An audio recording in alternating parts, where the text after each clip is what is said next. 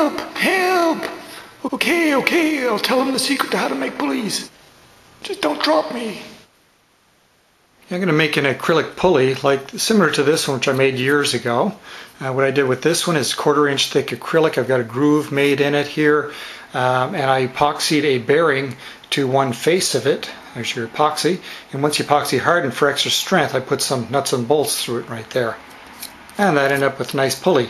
But this time I want something a little different. First of all, I want a smaller pulley. And for this pulley, I'm going to use this for the shaft.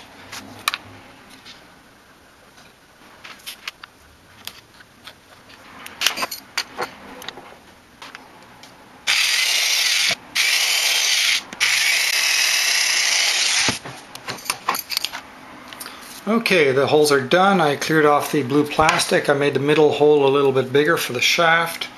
For the nuts and bolts for attaching it, I've got these things from Radio Shack. And these are just small little nuts and bolts which you can find there. I've used them for many, many projects over the years.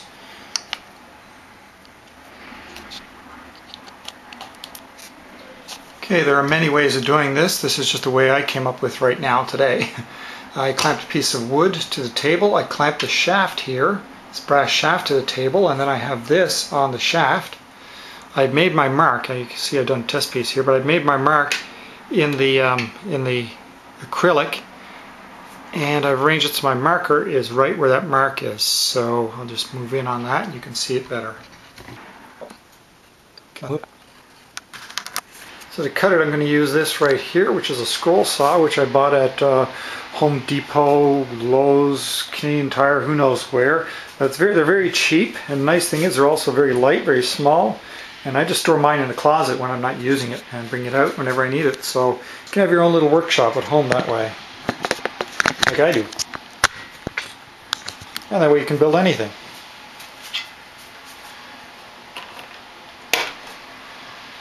Goggles, of course.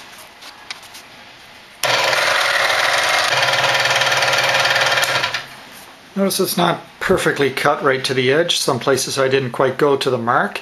So for that I'll just use this file right here.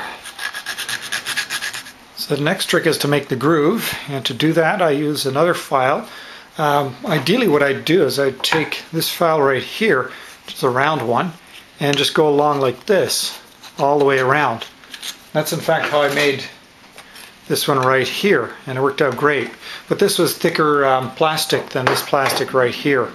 So I can't use this round one. If I found a smaller round one, that'd be great. So I'm using this one right here, which is round in one profile and then flat on the other side. And that way I can get in right there and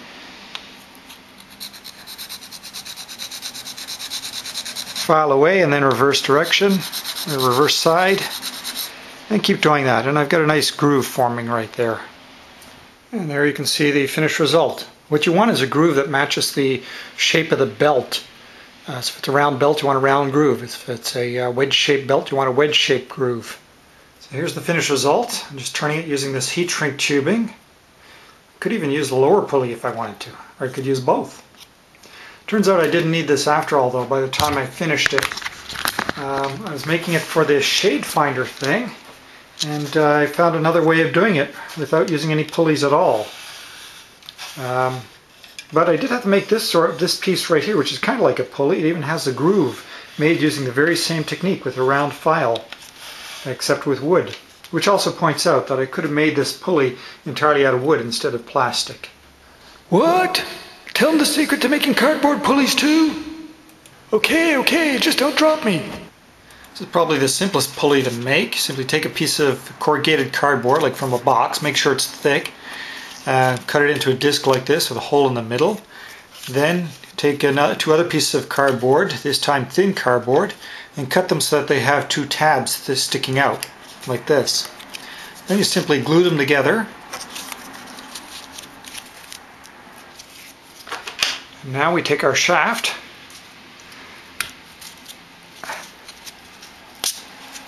push it through,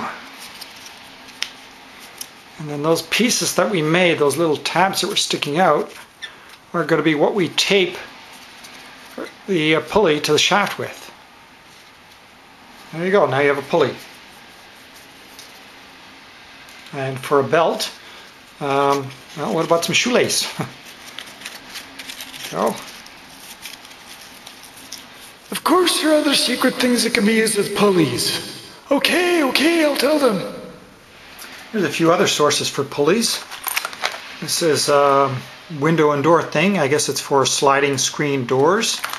But very nice pulley on that. And you even have a mounting system right here too. Fishing line. This came off a roll of fishing line. So if you have a very flat belt, then you can use one of these. Wheels, the hub for wheels. Just take the wheel off, and inside there is a pulley. Just want to show you a little trick here. If you have a shaft that's not large enough for your pulley and it slips too much, then what you can do is just take some tape. I use electrical tape, and just wrap it around the shaft right there. And now you have a much firmer hold. I guess you could say it's a shaft enlarger. Well, thanks for watching. Check out my YouTube channel, rimstar.org, for more videos on how to make things. There's even a video on how to make belts for pulleys. And there's a video about the shade finder that has a wooden pulley I showed briefly. Also, don't forget to subscribe and give a thumbs up if you like these videos. And I'm always looking for ideas for videos, so leave a comment below. Bye for now.